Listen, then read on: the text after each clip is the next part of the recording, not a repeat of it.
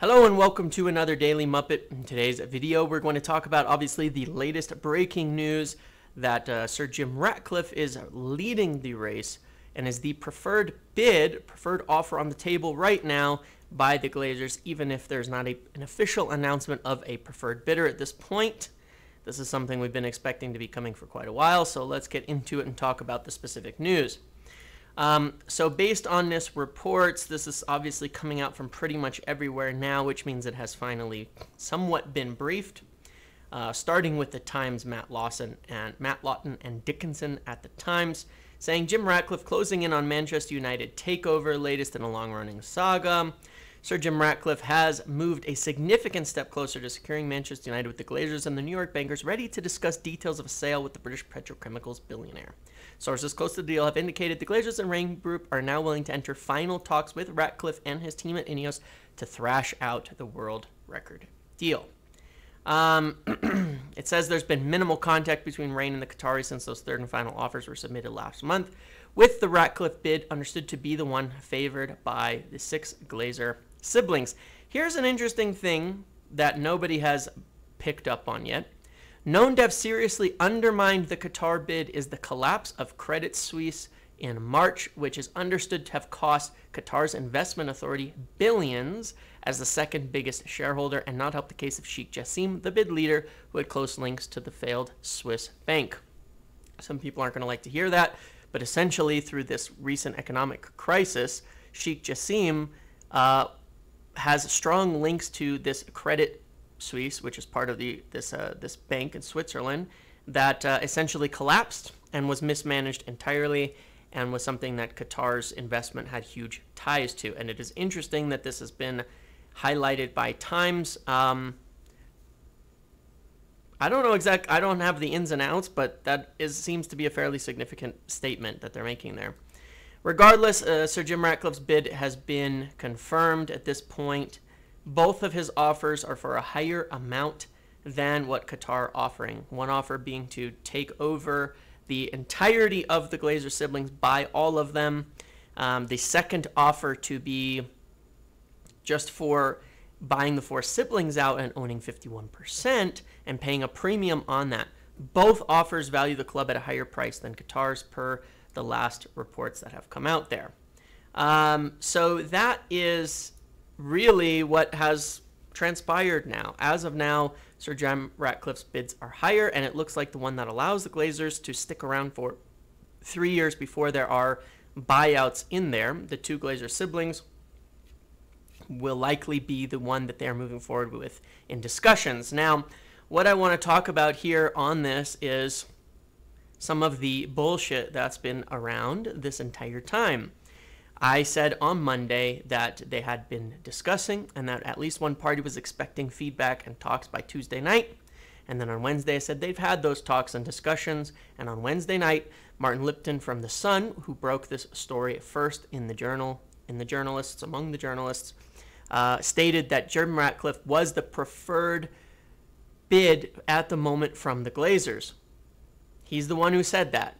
The next day, you had journalists like Ben Jacobs, who have said there's no feedback yet, they haven't had contact or anything like that. They were all wrong. And the problem that I've had throughout this process is these people who are reporting on it cannot differentiate between the PR that they have been fed by buying parties, usually on Qatar's side for people like Keegan, Ben Jacobs, etc., and the facts of the deal itself and what is going on.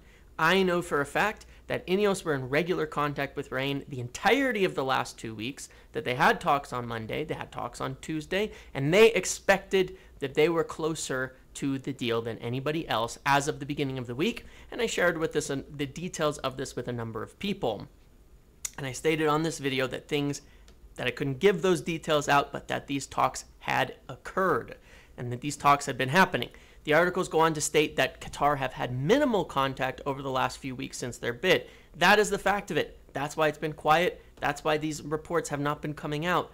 It comes from Qatar's side when a lot of these journalists speak, and that doesn't mean they know the ins and outs of the deals. And the problem I've always had with this level of reporting is that it misrepresents what is actually going on.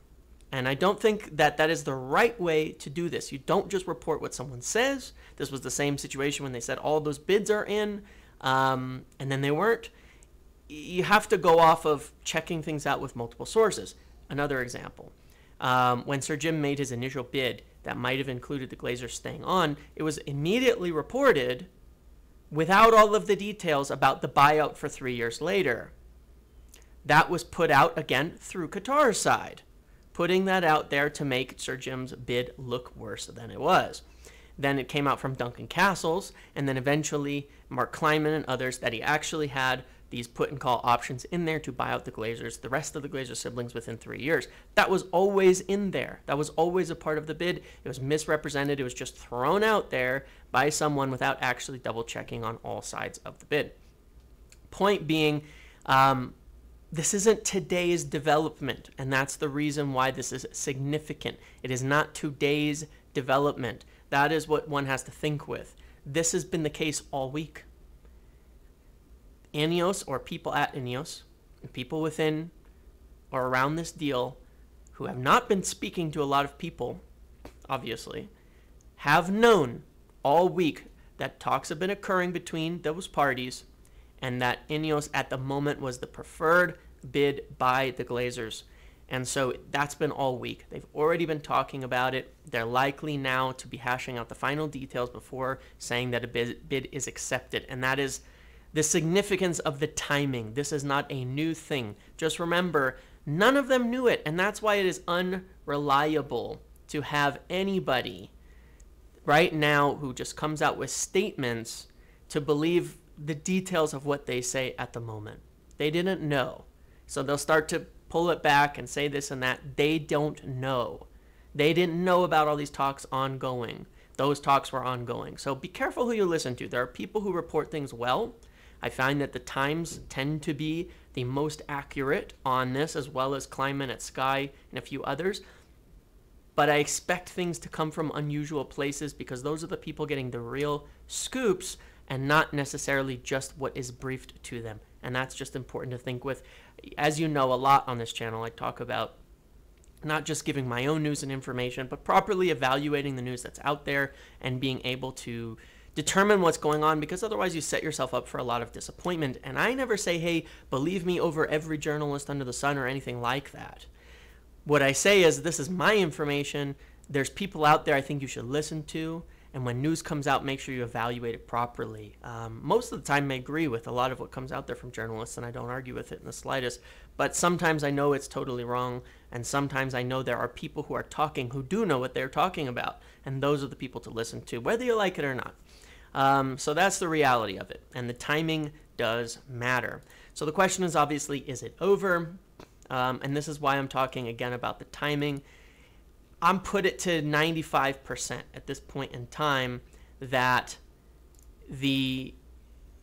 Sir Jim Ratcliffe's bid is the one that happens. His bid went in 2 weeks ago. We know it's been a long time. We've been waiting, right? The bids went in 2 weeks ago. Qatar knew about his bid. If they were going to improve upon it, they likely would have already.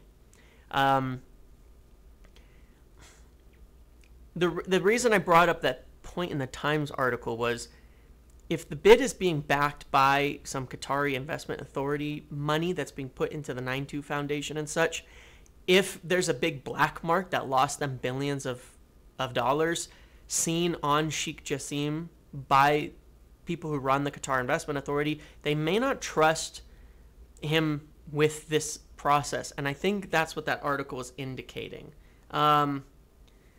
Anyway, I don't know. I can only speculate on that, but that's the first thing I've seen of someone actually mention that, and that is interesting.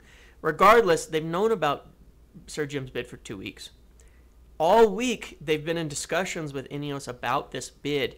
It seems unlikely that now someone's going to come in and make a better bid, because why now? Why not before? It's not like this would have been the first Qatar hearing about it. They're not sitting there on Twitter waiting for latest news from Mike Keegan. You know, or any journalist. I'm not calling someone out in particular. They're not waiting for people to come out with that news. They know what's going on. They know to some degree what's going on, albeit they haven't had that much communication. But that should tell you what the simplicity of it is. that's the situation. That's where it's at. I don't think it's possible for them to beat this bid at this point in time, or they likely would have done it already because they knew about this for weeks now, and they have not as of yet. Usually when it's moving into a process like this at this kind of stage where they're talking about this is the preferred option, things like that, and hashing out the details, unless in those discussions with Sir Jim Ratcliffe the details go wrong, then they would pull back and say, discussions have broken down and it's reopened for more bids and things like that. Then it's likely just to move forward into that.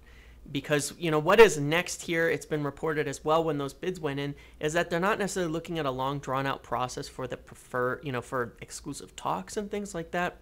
But when they move into the next phase, move straight into the takeover, because it's going to take a month for those owners and directors tests and a lot of the due diligences that have to get done before Sir Jim or whoever buys the club can actually take control of things. And so the next stage is not expected to take a long time. So it's sort of happening now. So when you see the preferred bidder announcement, it's probably more like bid has been accepted and they're working through the exclusivity details, due diligences, and submitting to owners and directors tests. That's probably more how it's going to be announced, I think. But hopefully I'll have an update on Monday on something like that. But the way I see it is it's all a little bit behind. I think that they've been discussing the details of the bid. Come next week, they'll discuss accepting the bid as the most likely timeline of things. And, at the end of the day, there's going to be, obviously there's a lot of opinions about all of this. A lot of people are very upset about this situation. And, it is what it is. Like I say on Twitter, the only person you have to blame for Qatar not following through on this are Qatar. And that's the simple fact of it. So many times when you get into negotiations, you pay the asking price. We've talked about this with player sales for years and years. Pay the asking price. Just pay it. And if you're going to go in and brief, here's the logical connection that I think people are not getting and the concern that I have with the whole thing. If you're saying all these reports of you're going to blow everybody out of the water, if you're going to pledge billions of dollars to the stadium, billions of dollars to the city, billions of dollars for transfers on all the promises that are being made, why can't you come in with a better bid?